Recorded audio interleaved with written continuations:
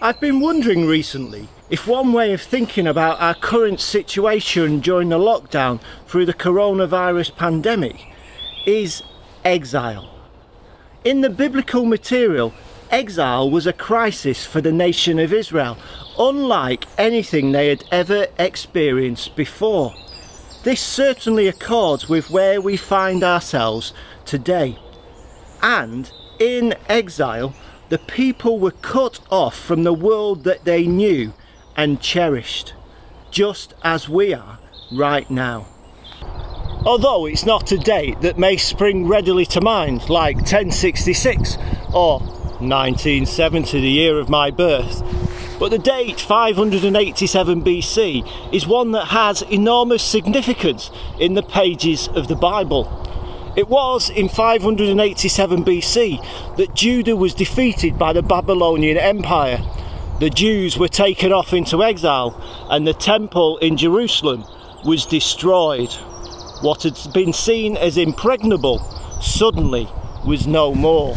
The three major prophets, Isaiah, Jeremiah and Ezekiel, all began their writings around this time. All three reflect in different ways on what led to this catastrophic event. But perhaps most importantly for us today, living in this wilderness period, it is that all three of these prophets always also look forward to the end of the exile.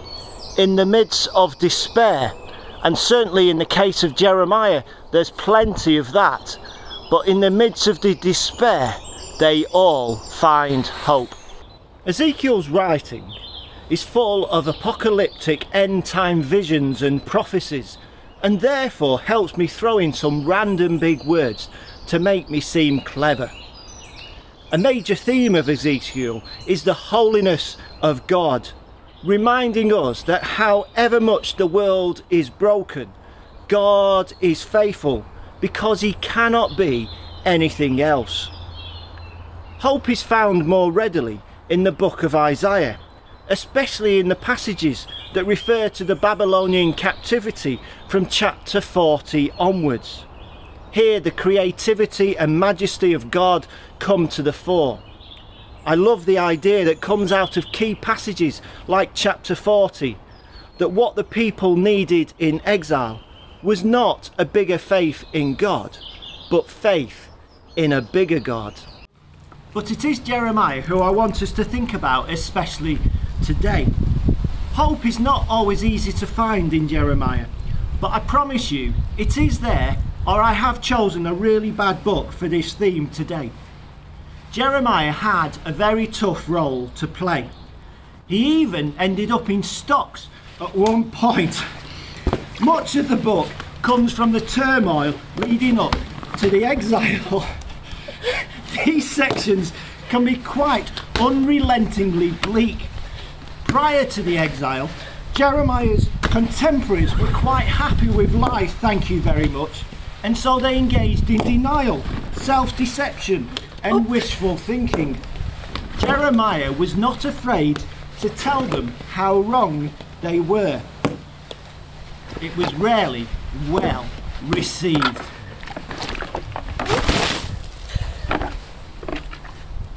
This is perhaps captured poetically in Jeremiah's call to be a prophet. Then the Lord put out his hand and touched my mouth, and the Lord said to me, now I have put my words in your mouth. See, today I appoint you over nations and over kingdoms, to pluck up and to pull down, to destroy and overthrow, to build and to plant. One of the ways that Jeremiah sought to get his difficult message across was through the use of imagery and symbols. At one time he stands at the door of the temple and uses it as a backdrop. At another time he uses a linen belt, another time at a potter's house, later a basket of figs, and then a yoke. One of the best for this video is a clay pot, which he took to a prominent place and then smashed to smithereens. But perhaps crucially for our circumstances, when disaster befell the nation of Judah and they were taken off into exile, Jeremiah remembered the full extent of his call, not only to pluck up and to pull down, but also to build and to plant.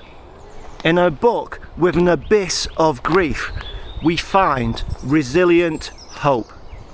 But this perhaps is a crucial recognition. What the poetry of Jeremiah offers is not a return to the old world before the exile, but a new future, a new beginning, a new way of being. Jeremiah believed that God is always able to do an utterly new thing which goes beyond our understanding. This surely is a message that we need today. One of the most well-known passages from Jeremiah comes from chapter 31. It's one of the set readings for our covenant service, but I believe it takes on a more poignant tone in the despair of exile.